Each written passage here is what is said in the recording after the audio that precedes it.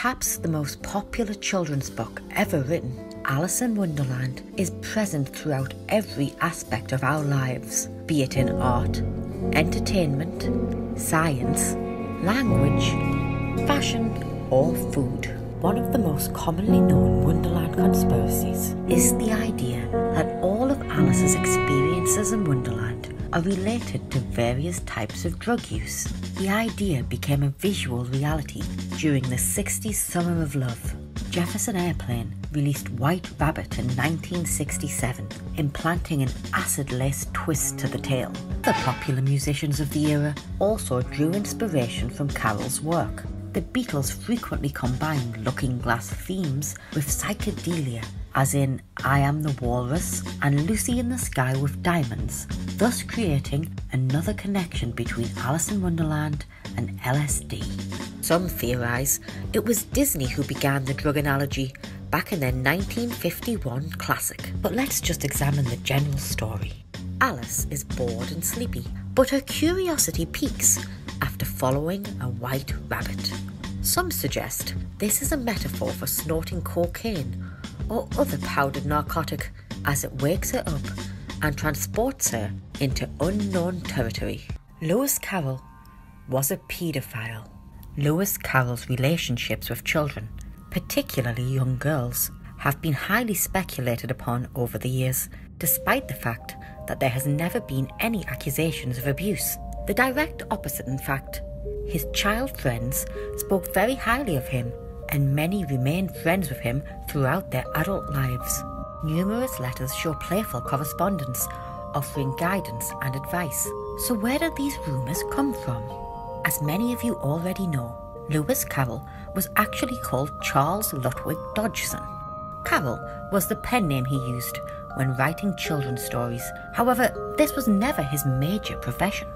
Dodgson was a skilled maths professor at Christ Church College and Oxford University.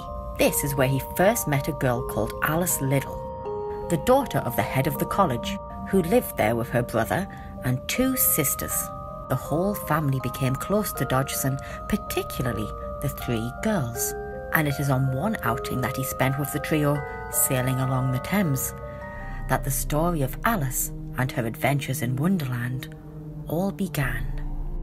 He recited a story similar to the one we know and love today, and, after much persuasion from Alice, wrote the story down and gave it to her as an early Christmas present in November of 1864, complete with 37 hand-drawn illustrations. By 1865, the story had almost doubled in length and went into print with artwork by John Tenniel, fast becoming a hit with young and old alike. Even Queen Victoria became a Wonderland fan. Contact between the Liddles and Carroll suddenly ceased in 1863, and some believe it was because Carroll wanted to marry the then 11-year-old Alice. They also believe this is the reason why several volumes and pages of the diaries Carroll kept are now missing. There is no evidence to support this claim, however, and as a dean of the college, Carroll was not allowed to marry. Also, as dreadful as this sounds, it is important to note that during this period, the legal age of consent was just 12 years old. But if you ever see this photograph presented as proof of Carroll's perversions, please be aware that it is most definitely a fake. As well as literary and mathematical skills, Carroll was also a highly skilled photographer. He took photographs for over 2 decades and even had his own studio, attracting many prominent figures, but it would seem that he had a particular fondness for photographing and illustrating young girls. Not just the little children, but like the Liddles, they were always upper class. Sometimes the children stood or lay down provocatively, in states of undress. And some were even fully nude. This might sound shocking, but photographing nude children was an acceptable thing at the time. Some Victorian Christmas cards even depict naked children, as they were looked upon as pure, angelic, cherub-like creatures. As mentioned earlier, Carroll supposedly first told the story whilst rowing down the Thames with the little girls, more specifically in a stretch of the river called Isis, named after the Egyptian goddess. Known for magical powers exceeding any other god, Isis has been worshipped throughout the ages by various religions and cults. well as being adopted into the belief systems of prominent figures in the esoteric community, such as occultist and ceremonial magician Aleister Crowley and Helena Blavatsky, the founder of Theosophy, an esoteric religious movement. Lewis Carroll was truly a man of both rhyme and reason.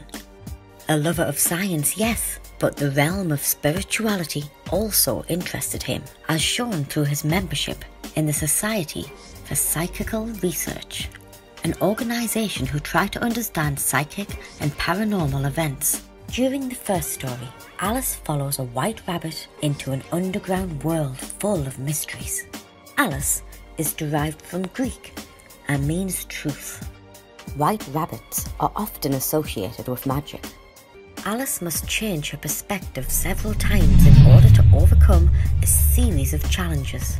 This could be viewed as an initiation process in which she alters her state of consciousness by consuming mysterious liquid and food, allowing her to experience both the microcosm and the macrocosm. And she soon realizes that chaos and disorder reigns in every realm. As above, so below. A common goal within the occult world is to learn how to balance out opposing forces, the light and the dark, the masculine and the feminine, the positive and the negative, etc. Depicted here in the form of Baphomet, a deity incorporated into many mystic traditions. During the Tea Party scene, we find out that the Queen of Hearts accused the Hatter of killing time, and because time is a he and not an it, the Hatter and time quarrelled, and he's been stuck at 6 o'clock ever since. Tea time. I dare say you never even spoke to time. Now, if you only kept on good terms with him, he'd do almost anything you like with the clock. We see similar ideas in Through the Looking Glass, particularly with the White Queen.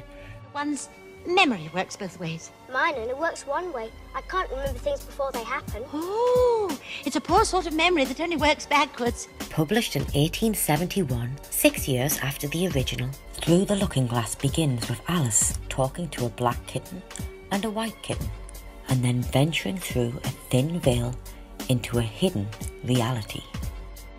This is reminiscent of the High Priestess card in the Tarot, who represents the divine feminine, intuition and sacred knowledge, and stands between a black pillar and a white pillar, representing duality. There is also a veil present, which represents the separation of the conscious and unconscious realms. The High Priestess is connected to the goddess Isis, which is where it all began.